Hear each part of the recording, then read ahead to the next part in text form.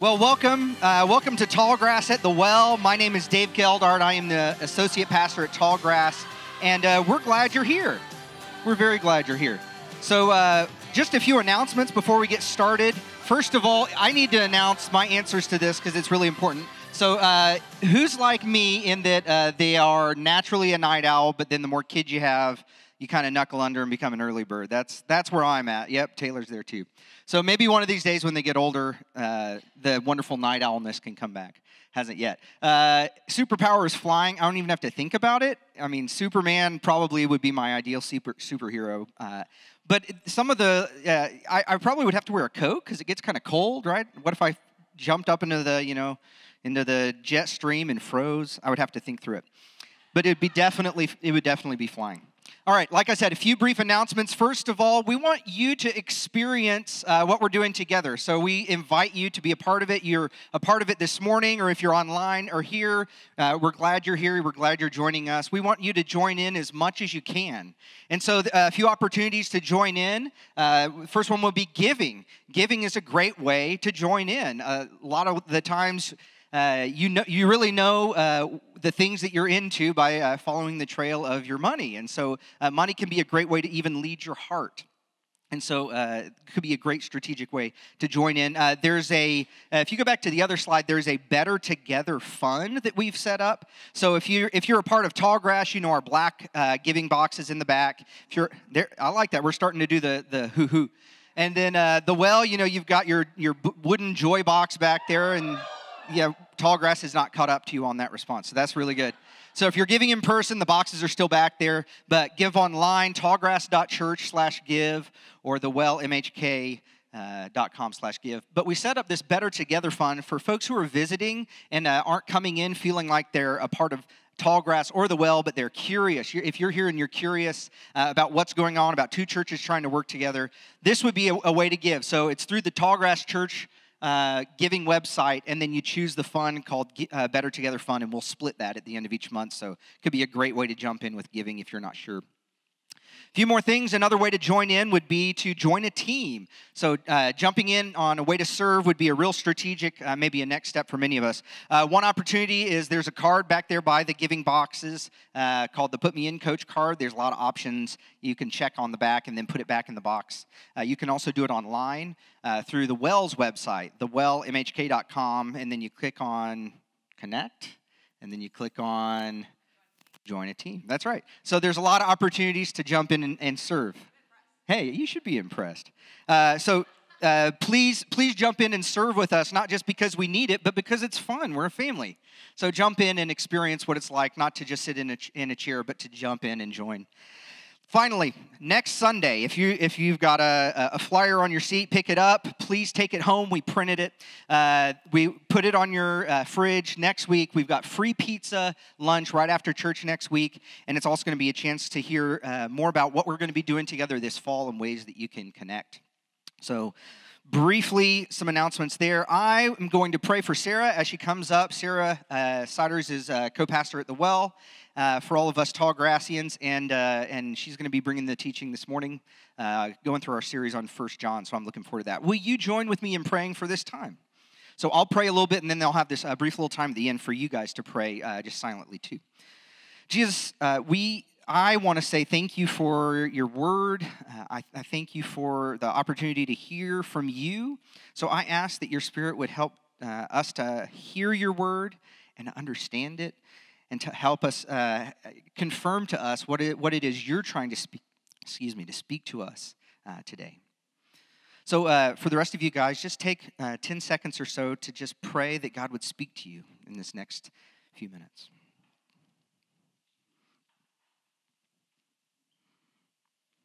And then pray for Sarah as she preaches. Amen. Good morning, everyone. How are you? All right, good to be here. As Dave said, I am co-pastor here at the Well. My name is Sarah Siders. Normally, Josh is up here a little bit more than me. We've switched places. Thank you for the wave. I appreciate that. He's actually up in kids right now, holding it down. So that's going to be really fun. We like to switch places a lot. We like to just, try each other's roles out.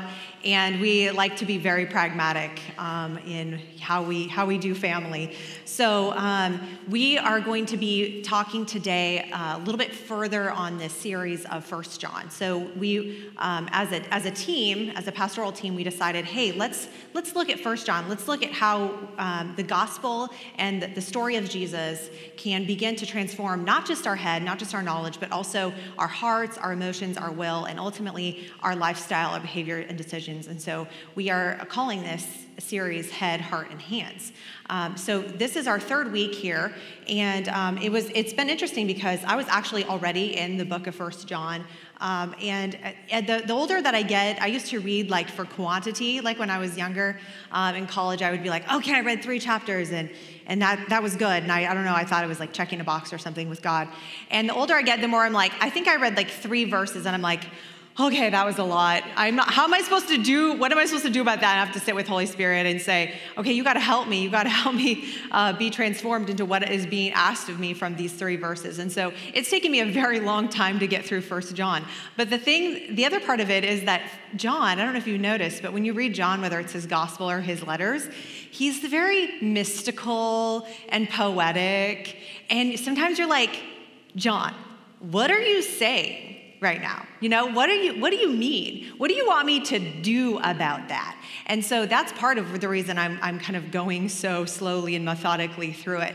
So I want to just recap some of what John has been talking about, which Pastor Josh and Pastor Ben have talked about in the last 2 weeks. I'm going to make this extremely simple. So the main point so far, we are God's children. God is our Father. And people like us saw, heard, and touched Jesus in the physical body. And love for God and others demonstrates the presence of God's love in our hearts. So throughout the letter of 1 John, he's reminding his readers over and over again about their position in the family of God. He's saying, God's your Father, you're his children. And in fact, that's the primary way he refers to God. He does say God sometimes throughout, but he usually says Father. He says, the love of the Father will be in you. The love of the Father, the love of the Father. So he's always talking about God as Father, and there's a reason for that. So that's going to be our focus today. We're going to be exploring 1 John 2:15 to 29, and I'm just going to start with the ending at the beginning because I don't want you to have any surprises. I'm just going to tell you where we're going to end up, okay? Where we're going to end up is as soon as we forget that God is our Father and we're his children, that's when we get distracted, we get drawn away, we get pulled away by 3 common temptations. That's it. It's just 3 things. 3 things are going to pull you out of the love of God. And our job in this life is to remember who we are and protect God's word in us so that we can guard against these 3 temptations. Martin Lloyd-Jones says it very well. The great secret of life, according to our Lord, is to see ourselves and to conceive of ourselves always as children of our Heavenly Father. If only we do that, we shall be delivered immediately of the main temptations that attack us all in this life. These 3 temptations are the same ones that have distracted and led astray every single person who's ever lived, except Jesus, okay? Every single person except Jesus who has ever lived has fallen prey to these 3 temptations, and that's why we want to get very familiar with what they are. So 1 John 2:15 to 17 lays it out for us. He says, do not love the world or anything in the world. If anyone loves the world, love for the Father is not in them. For everything in the world, the lust of the flesh, the lust of the eyes, the pride of life, comes not from the Father, but from the world. And the world and its desires pass away, but whoever does the will of God lives forever. So, to be honest, I've read this for, the majority of my life, and a lot of times it's like, what does that mean, right? What does it mean, the lust of the flesh, the lust of the eyes? And he says it, and then he moves on. Like you're supposed to know. So if you are someone who's like, I don't really know what that means, if these are the 3 most common temptations and I'm supposed to be aware of what they are so that I can remain as a child of God and aware that he's my Father, I better know what these are. So let's define them. I really like this article from BibleArchaeology.org that just gives really simple definitions. So the first is the lust of the flesh. This is anything that satisfies or brings pleasure to our physical body. So it could be excessive consumption of food or alcohol or drugs or sex or something sensual or physical that's a pursuit that gets in in the view or in between our relationship with God. The second temptation is the lust of the eyes. This is possessions I want that would make me happy. So this is things that we see and desire to have, and it becomes something where we focus in on it so much that it's like, I really, really want this. I want this, I want this, I want this. And usually it's something that belongs to someone else. It's a form of like jealousy, envy, or covetousness.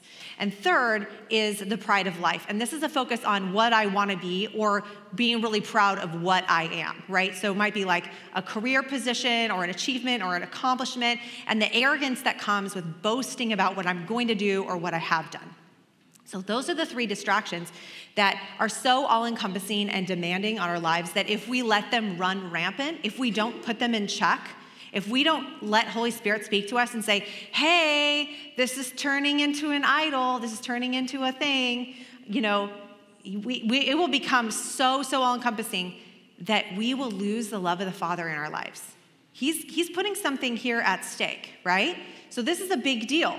But here's the other part of this. These warnings, these temptations are so old, and we see people running into them throughout Scripture. So in Genesis 3:6, we see the very moment that these temptations were introduced. So when Eve saw that the tree was good for food, that's the lust of the flesh, that it was pleasant to the eyes, the lust of the eyes, and a tree desirable to make one wise, right? That's what she wants to be. This is the pride of life. She took its fruit and ate. She also gave to her husband with her, and he ate. And thus, these three temptations have entered into our human experience. And throughout history, we have been wrestling with these three things. These are the three things that prevent us from remembering that God is our Father and that we are his children. Thousands of years later, the Israelites were entering into the promised land, and God saw it coming because there's nothing new under the sun. The same three temptations. He's like, okay, so we've been doing this for thousands of years in human history, and just FYI, it's not going to be different, but it's going to be a lot better there, okay? You're going to be in the promised land. So Deuteronomy 6:10-12, it says, when the Lord your God brings you into the land he swore to your fathers, and you enjoy prosperity, food, drink, clothing, shelter, the fruit of the fields, vineyards, olive groves, the riches of cattle, gold and silver. It's not bad. I mean, there's a few things I would add to that list if it was my list. But then he says, then be careful that you do not forget the Lord, because you're probably going to, because they've been living out in tents in the wilderness, right? It's been kind of rough, and they've been relying on God for everything from water to food to safety and protection. Even their clothing wasn't wearing out, right? So here's God saying, hey, we're going to bring you into this new land, and you're going to finally have everything you've wanted. And at first, you're going to be really grateful, and you're going to see me as the source of that, and then your eyes are going to kind of flatten out. You're going to stop looking up, and you're going to start looking horizontal. And you're going to start focusing on these three temptations. Don't forget about me. So we know that these are the temptations that the Israelites wrestled with. And these temptations led them to pursue other religions and other gods. And those religions and other gods caused them to practice some very, very grotesque religious rituals that ultimately God needed to redirect them. And they often ended up in exile. If you've read the Old Testament, you see them coming in and out of exile because they would get distracted with the cultures and the riches and all the things that were around them. And they would replace the true God with these gods that they could see horizontally. And God would have to snap them out of it. He gave them many warnings. Those are called prophets, right? Over and over and over again. He was like, hey, come back to me. Look up. Remember who you are. Remember who you are. You are a child of God, and I am your Father. Remember who you are. And when we forget who we are, we fall prey to these temptations. So this has been an ongoing struggle for humanity all throughout history. But finally, in Luke chapter 4, we see a redemptive moment where Jesus faces off against these three temptations, and he wins. Satan challenging Jesus to turn the stone into bread was a confrontation of the lust of the flesh. Satan testing him with the desire to see and covet all the world had to offer was the lust of the eyes. And tempting Jesus to prove his divinity by jumping off the cliff and having all the angels come and rescue him, that was the pride of life. Jesus, in the wilderness, fasting 40 days, he's being tempted, right? He's being tempted to with all the riches of the world, to prove who he is, to prove that he's God's son, or to just fill up his hungry stomach. right? He is being tempted and he passes. And he passes because he has the Spirit of God in him and he's using Scripture to confront Satan, right? And Jesus passed these tests, and with this pass, right, I think Satan was a little worried at this point, right? Because every single other human except Jesus had gotten tripped up. So he probably saw the writing on the wall. It's like, oh crap, I'm gonna have to come around again and get him, because every other human being has fallen prey to these temptations, and here Jesus has passed. So along with that moment and Jesus' death and resurrection, Jesus ushered in a new world system that no longer leaves us powerless to these temptations. We're no longer just like, oh, I'm just a person. This is just how it has to be, right? So you heard Paul talk about the fact that grace in the new world system that Jesus brought in actually holds us to a higher standard than the law, because we have the Spirit of God inside of us. We're no longer powerless. We're no longer just trying to check the boxes, no longer trying to just meet the standard, because we have God in us for the first time in human history, right? This was huge. But we can't overcome temptation. We can't remain in the love of God. We can't remain as children of God and remembering that He's our Father unless we know what we're watching out for, right? So what does this look like in our present day, okay? Because as you see throughout the Bible, you see the temptations, they morph, right? Now, most of us can say that we haven't like melted down our jewelry in like the backyard fire pit and then poured it into a little cast that was like a cow or maybe a ram, and like fashioned the heads and then waited for it to dry and then set it up on the mantle in the living room and then brought a bunch of food and incense, and then we maybe worshiped it and asked it for things. Now, this is still a practice in some cultures, right? We see this. This is definitely still happening around the world. But in the United States, with our Judeo-Christian practices, predominantly Judeo-Christian practices, we don't do that here. And so it's really easy for us to think, well, I don't have something that's taking the place of God because I don't have an idol, a physical idol that is, in my living room requesting my attention. Okay?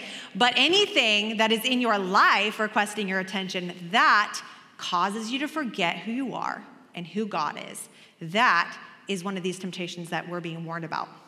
And so it can be the pursuit of pleasure, the pursuit of adventure, always doing something new, or just having fun, new possessions, achievements, accomplishments, the next bigger and better thing. This is built into our nature and culture, and social media has amplified it, right? Because now, when it used to be that before social media, we didn't know what the people that we went to high school with were doing, unless you were still friends with them. And I really don't talk to very many people from high school. Socially, I just wasn't. I didn't arrive until much, much later. I was just a strange kid. So in high school, it's I'm not trying to relive that because that was not the glory days for me. So if it weren't for social media, I just literally wouldn't know where anyone was, how many kids they had, what kind of job they had, if they had gained weight or lost weight, how much money they had, how many vacations they were taking. And now we know, right? And so now we're in this constant sense of comparison, this person got married. I feel like I should hurry up and get married. Oh my God, something's wrong with me because I'm not yet. Or they're already having kids. These people that I went to high school with, they have 3 kids and I have 0 kids. I have a pet. Does that count as a kid? And so we feel like we're constantly looking at everyone around us to say, am I where they are? Oh, they're retiring already. Wow, they must have really worked hard to save up for that, or, they really came into some money, or they were just smarter with their money than me, or they made a lot more money than me, right? It's this constant state of comparison, and we begin to feel like we aren't progressing. We aren't, it can feel moral, right? To make progress in life, to do the next thing, whatever that next thing is in your phase, it can feel like a moral failure to not do that. You know what I'm talking about? Oh, I'm not this yet. I'm not that yet. I'm still working this job. It's a little bit entry level. I have a story about this that I'll share later. It can feel like we're not progressing and that maybe something's wrong with us, right? Or maybe like, is this my fault? Is it God's fault? Whose fault is this? And so we can begin to look at all of these accomplishments and these trappings and this stuff in our lives, and we can start to see it as like evidence of our own goodness, right? And that's how we begin to forget who we are. So we need to know really honestly, what are these temptations that are tripping us up? What is causing us to forget who we are? For some of you, it might be craving new experiences or travel. Like you follow all like the travel blogs on Instagram, and they're always like showing you pictures of the cabin in Finland, and you're like, dang it, when am I ever gonna get to Finland? You know, this definitely happened to me yesterday, so this feels like acute. You might be a foodie, and so there's always a new restaurant opening up, and you're just like, okay, I gotta go there. And you wanna like just experience it, right? Or maybe you love making new stock market investments or real estate investments, and you just love like making money. You probably do great things with your money, but you love making money, and that's fun for you. Or maybe you have big career ambitions, right? You wanna start your own company, or you want to like, become CEO of a Fortune 500 company, or you wanna save up X amount before you retire. And so there's always just a next step that you want to take. It's like you have this goal and you achieve it and you're like, and then you make another one, right? It's hard to even celebrate when you actually achieve something. So to be honest, I get stuck on a few of those. I don't think I'm a foodie because I don't really like know how to describe it. You know how like this food blogs, they like describe food. And I'm like, where did you get these words from? I didn't know those were words. I just like to sit there and enjoy it. But a big thing for me that I can just completely go down the rabbit hole is fashion. So I can get on these Instagram, just like a hashtag or something. And I found this website like, I don't know, a decade ago called Man Repeller, which is like fashion that's like so cute, but also really ugly. You know what I'm talking about? And so I was like, I love this so much. This is amazing. And so I love like finding a look and like going through my closet, like putting it together. And I have these like, apps on my phone for shopping. And of course, work from home. There's like work from home fashion during COVID. I was all about that. I was like, I have looks. I have looks for sitting in front of on my couch. I just really, really love it. And so actually yesterday I had a little moment because yesterday I was, preparing my sermon, and I was like, I need this oversized blazer for this look that I want to wear today for church. And so I was like, I'd come out and tell Josh, and I'm like, all right, I'm going to H&M because I have this look in my mind and I have to like get it. And he's like, well, actually, I have an oversized blazer for you that would probably fit you. And I'm like, oh, okay, let's talk about that. I'm willing to do that. I'm willing to compromise because H&M closes in like 20 minutes. And so we go in the back. This is Josh's blazer. Thank you. And I was like, look at those fabulous shoulders, right? I was so loving it. And so anyway, it was just really funny because I was having this internal battle because here I am constructing this message. And I was like, do I really need another blazer? Because I already have like a lot of them. But I did need another blazer, but now I have one. I love how God, creatively met my need. Isn't that fun? So here's the thing, okay? I do not want to come across and say that your love for adventure or travel or investing or achievement or whatever it is like sinful, okay? I want you to hear me. It's not about it being a sin. It's the moment that it becomes a thing where you forget who you are. It becomes who you are, right? Our first identity, beyond every single thing, beyond being even like a Christian and culturally, or being an American, or being, even your gender, right?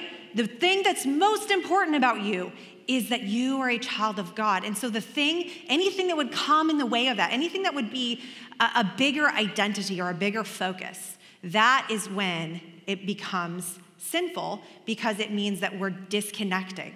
We're disconnecting from God, we're disconnecting from ourselves, we're disconnecting from others, and that's when it's harmful to us. And so no matter what our family background or our personality type, there's one of these three that tends to trip us up, and we want to know what those are. So John reminds us here towards the end of this selection, 1 John 2:24, he says, as for you, see that what you have heard from the beginning remains in you. If it does, you also will remain in the Father. So how do we protect the word in us? There's a lot at stake, right? There's a lot at stake. The love of the Father, I want the love of the Father to remain in me, right? I don't want to forget who I am. I know what that feels like. There's a lot of anxiety around that, right? There's a lot of anxiety around when we forget who we are. That's actually going to be one of your telltale signs, because you're going to feel like, oh, I have to run. I have to get this next thing. I have to become this next thing. I have to do this next thing. I have to get this next look for me, right? I have to try out this new place. I have to, travel to this new country that I just heard about, right? Or I saw this travel deal and I have to get it. Anything where there's that panic or anxiety, that's a moment where we're starting to disconnect. Pay attention to that feeling, because that's a moment where it's like, oh, I'm forgetting who I am and I'm forgetting who has my back. Jesus, in the Sermon on the Mount, he addresses these concerns. He actually talks about them. He doesn't say the three things, the lust of the flesh, the lust of the eyes, the pride of life, but he talks about the situations in our life that arise that create these temptations. So in Matthew 6:19-21, he says, do not store up for yourselves treasures on earth where moth and rust destroy and where thieves break in and steal. Store up for yourselves treasures in heaven where your treasure is, there your heart will be also. And I like how Paul helps Timothy understand this a little bit more, right? Because again, sometimes the Bible can get a little abstract. And it's like, what does that mean? Like, I do not know how to deposit things in heaven, okay? I don't know how to do that. So Paul reminds Timothy of this. He says, command those who are rich in this present world not to be arrogant, nor to put their hope in wealth, which is so uncertain, but to put their hope in God, who richly provides us with everything for our enjoyment. I love that verse. I love that verse, because God is going to take care of us, right? We can put our hope in God, not in riches, because we can trust that God's going to take care of us. He knows what we love. He knows what we need, and he wants to provide for us. Command them to do good, to be rich in good deeds, and be generous and willing to share. In this way, they will lay up treasure for themselves as a firm foundation for the coming age, so they may take hold of the life that is truly life. So there you go. That's how you do it. That's how you lay up treasure for yourselves in heaven, by being generous with what you have. Now, some of you might say, well, I'm not rich. Well, we are still in like the top 1% wealth-wise around the world, right? So if we're sitting in this room, we have considerably more wealth no matter what our bank account says, because of maybe the connections or the opportunities that we have here in our country, which we're very fortunate for. So let's head back to the Sermon on the Mount. In Luke 12, Jesus says, therefore I tell you, do not worry about your life, what you will eat or drink, or about your body, what you will wear. I'm hearing that one, Jesus. Okay, is life not more than food and the body more than clothes? Look at the birds of the air. They don't sow or reap or gather into barns, and yet your heavenly Father feeds them. Are you not much more valuable than they? And who by worrying can add a single hour to his life? And do not set your heart on what you will eat or drink. Don't worry about it, for the pagan world runs after all such things, and your Father knows that you need them. But seek his kingdom, and these things will be given to you as well. Therefore, don't worry about tomorrow. Tomorrow will worry about itself. Today has enough trouble of its own. Can we get an amen? Amen. Right? Do not be afraid, little flock, for your Father has been pleased to give you the kingdom. Sell your possessions, give to the poor, provide purses for yourselves that will not wear out, a treasure in heaven that will never fail, where no thief can come near, no moth destroys. For where your treasure is, there your heart will be also. I love that verse so much. Do not be afraid, little flock. Okay, do you hear that fatherly voice? Do you hear that? That's calling you back to being the kid. You don't have to be the adult. When it comes to God, you're always a kid. Okay? You're always a child of God. You're never like the grown adult of God that like comes in for holidays. Okay? You are the child of God always.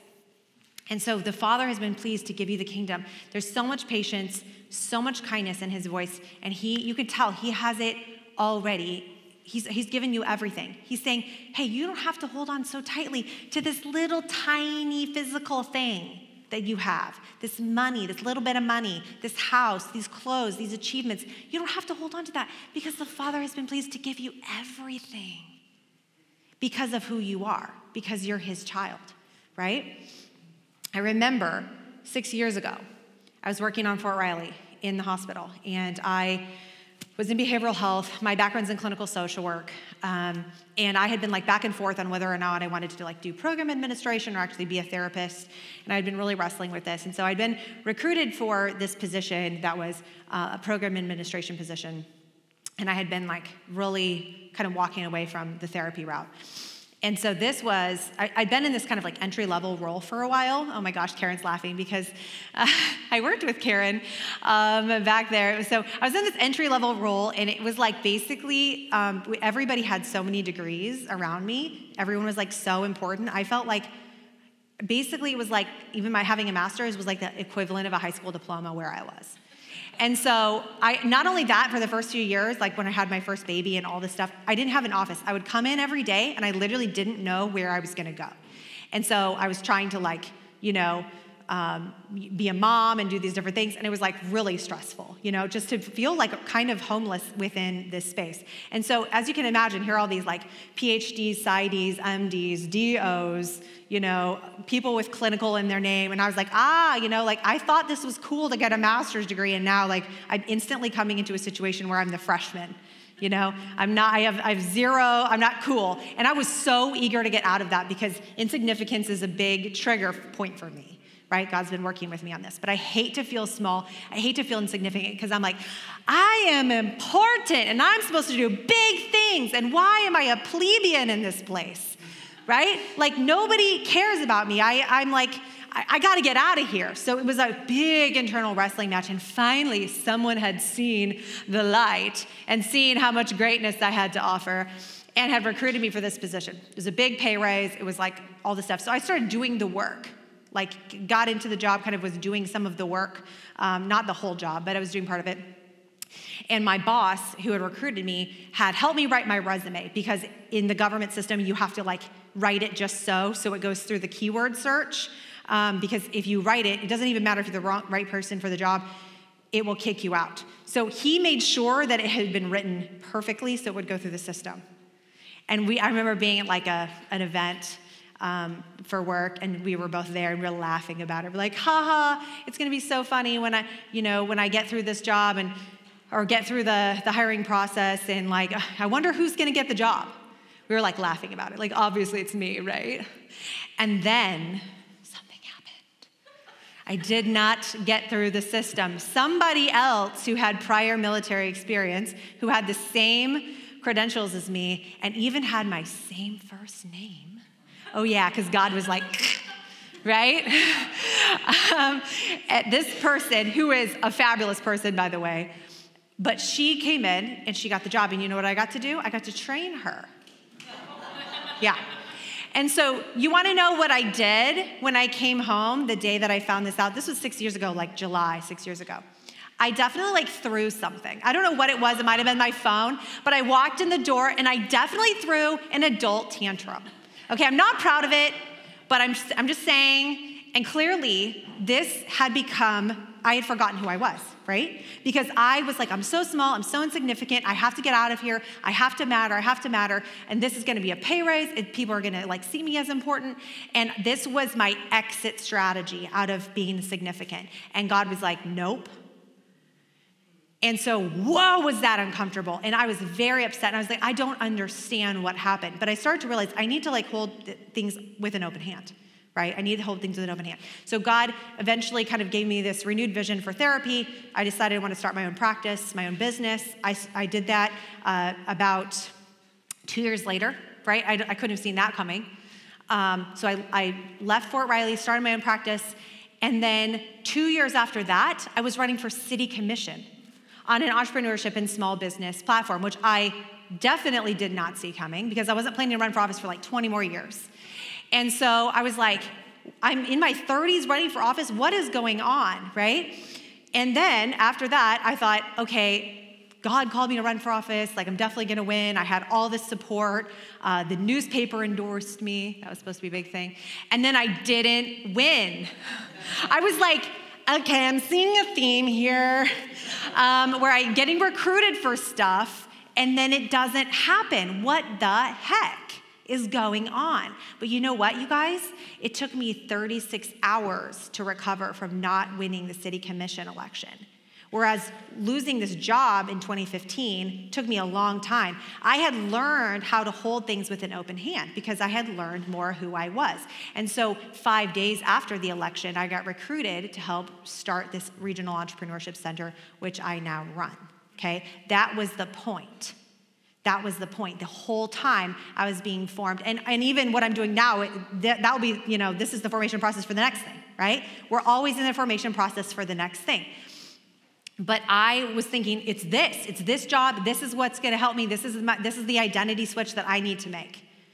And God was like, no, it's something else. And what is so amazing is that the work that I'm doing now has an enormous amount of purpose. There's so much that I get to do every day that is aligned with the will and vision of God to bring economic equity into our community, into our region, to be able to help small business owners change the trajectory of their family. Do you know that entrepreneurship can help people change their family financial history in one generation? Right? No matter where they're coming from. It is so powerful. I love it. It is infused with purpose. And I got here by saying yes to the few things in front of me, even though I didn't understand what was going on, and holding loosely to things. Because ultimately, again, is my identity a therapist? Is my identity being a program administrator? Is my identity being, whatever? No, it's being a child of God. So that means that my life isn't mine. That means that I go where I'm called. That means I go where I'm assigned. Because that's my biggest criteria for who I am and what I do. I love how Martin Lloyd-Jones talks about this. This pulls it all together. He says, what made the heroes of the faith prepared to do the things they did? It was that they desired a better country, a heavenly one. If we have a right view of ourselves in this world as pilgrims, as children of God going to our Father, everything falls into its true perspective. We shall immediately take a right view of our gifts and our possessions. We begin to think of ourselves only as stewards who must give an account for them. We are not the permanent holders of these things. This is the great principle of which I must constantly remind myself, that I am the child of the Father placed here for his purpose, not for myself. I did not choose to come. I have not brought myself here. There is a purpose in it all. God has given me this great privilege of living in this world, and if he has endued me with any gifts, I have to realize that although in one sense, all these things are mine, ultimately, they are God's. I do not cling to these things. They do not become the center of my existence. I do not live for them or dwell upon them constantly in my mind. They do not absorb my life. On the contrary, I hold them loosely. I'm in a state of blessed detachment from them. I'm not governed by them, but I govern them. And as I do this, I'm steadily securing and safely laying up for myself treasures in heaven. So, how do we practically live this out? I want to leave you with these next steps, okay? First off, do you know that talking to yourself is a thing? Okay, I'm a therapist. I can tell you that talking to yourself is good, okay? There are certain versions of talking to yourself that are not good. Come see me afterward if you're not sure, okay? But first off, you have to talk to yourself. If you look at the Psalms, David is always talking to his soul. He's like, soul, why are you so downcast? Don't you remember? God loves you. He's always talking to himself. Talk to yourself, okay? Remind yourself, hey, you're a child of God. He's your Father. He's got you. What are you worried about? What are you stressed out about, sweetheart? You can literally be super kind to yourself. You know how you talk to like a grandchild or a child or a nephew or niece? Talk to yourself that way, right? Kindness. Okay, it's God's job to take care of you. He richly provides everything for your enjoyment. And if you forget this, you can just go back and read what Luke 12 was talking about, right? Don't be afraid, little flock. Don't be afraid, little sheep. For the Father's been pleased to give you the kingdom so you can hold everything loosely, right? Why can we hold things loosely? Because of who we are.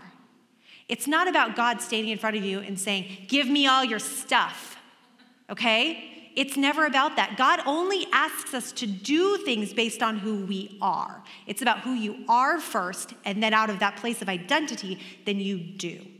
Okay? So it's never about like, I'm going to try really hard to do good. No. Then you have forgotten who you are. Remember who you are, remember who he is, and then you will do good because you will not be afraid. You will not be afraid because you will know that he's got you. Okay? Reset your focus in prayer to being about knowing God more, not just about getting stuff. A lot of times our prayer journals, our prayer times, our prayer walks, our prayer drives where we're driving from one place to the next, God please help me, blah, blah, blah, blah, right? It's just about the next thing, okay? It's about like, God, help this thing go well that I have made be a bigger thing than you in my life. Help me to get what I want so my anxiety can go away. How about that one? How about that one? Help me to get what I want so my anxiety can go away. No, because God's not really into that, okay? So like, don't pray that prayer because it's probably not gonna happen, all right? Seek first his kingdom, right? Seek first his kingdom and all these things will be given to you. And remember that you're not here for yourself. Hold loosely to what you have. You are not here for yourself. You are not here to accumulate achievements and stuff and people and money and clothes and experiences. That is not why you are here. You are not here for yourself. You did not bring yourself here. You are here for a purpose. And the only way you can ever step into that is when you remember who you are. This is his world. You're living the life he gave you, and we are pilgrims first. So I'm going to leave you with this quote that we started with. The great secret of life, according to our Lord, is to see ourselves and to conceive of ourselves always as children of our Heavenly Father. That's the secret. Okay? You know, like that video on YouTube? It's like The Secret, and they whisper it, and it's about the law of attraction. That's not the secret. This is the secret. Okay? The secret is remember who you are. Remember that you are a child of God and that he's your Father. Okay, I want to pray for us. If the worship team will come up, you guys can get in your places. Just pray with me. Lord, we thank you that you are our Father. We thank you that you loved us so much that you sent Jesus here, your only Son, to bring us all into your family so that you wouldn't have an only son. You would have many sons and daughters. We thank you that even when we were at odds with you, even when we were disobeying you, even when we didn't care about you, when we scorned you, that you came for us because you saw that you wanted reconciliation. You wanted us to remember. You wanted us to look in your eyes and remember that you're our Father and that we're your children. And then that is the core of who we are. And so, Lord, we ask that today there would be some piece of this truth that would go with us, that would take root in our hearts, that would take root in our minds, and would begin to transform our lives. Teach us how to be your children. Most of us, we had, regular to abnormal to dysfunctional families. God, lots of us did. And so help us to know, what does this mean? Is it good that God is my Father? Is that okay? Lord, teach us how to be your children. Teach us how to be loved by you. Teach us to let you provide for us. We pray these things in your name, Jesus. Amen. This teaching was recorded in partnership between Tallgrass Community Church and The Well. For more resources like this, visit tallgrass.church and thewellmhk.com.